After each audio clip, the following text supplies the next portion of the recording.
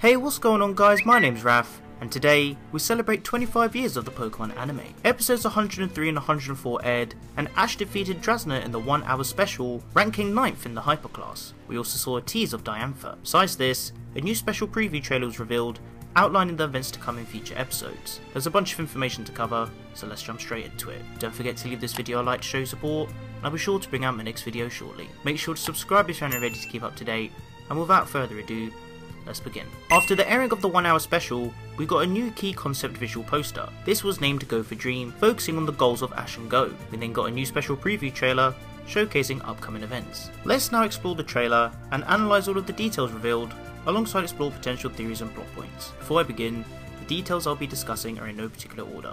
This is just pure speculation. The trailer opens up with us seeing Ash and Lucario heading towards and arriving at Hammerlock. We then see a frame of Ash and Go travelling on a Welmer, with Go reading the Pokédex about a potential Pokemon or location. The trailer then mentions that we're at the climax stage for the series. Ash, Go and Chloe are shown surrounded by cake, alongside refreshments, who then summon their Pokemon. A contest stage is shown, for us then seeing Ash looking down. Whether or not if this is him losing to Leon or another opponent, we don't know.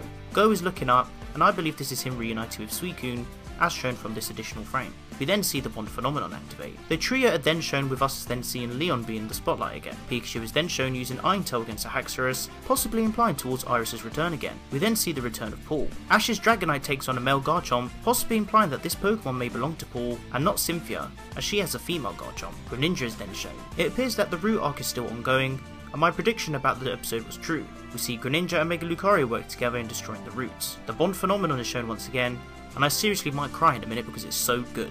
The trio are shown once again, and we see Chloe perform on the contest stage that was shown earlier in the trailer. Ash's Alola Pokemon return, alongside Go's Suicune. Tokyo returns, and is accompanied by Go, who both seem to be on another trial mission for Project Mew. Ash Mega evolves Lucario during the Greninja episode, and we then see Go startled maybe by encountering Mew again. Frames of the upcoming Yamper and Team Rocket episodes are shown to us, to a frame of Ash and his Journeys team being then revealed. We then transition to see Ash and Pikachu use the 10 million volt Thunderbolt Z move, to us then see a frame of the trio in the park concluding the trailer. Now a few extra details to mention is that according to our friends in the East, we could be seeing a potential flashback and mention of Serena, May and Steven in next week's episode. It's not 100% confirmed, but be on the lookout should it happen. Wow.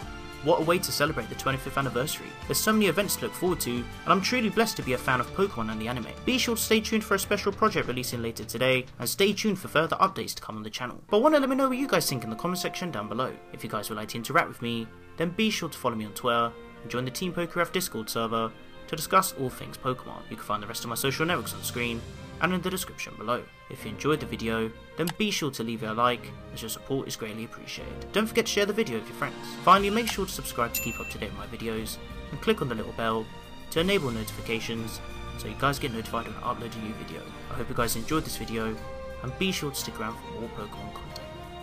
Thank you so much for watching, and I'll catch you guys in the next one.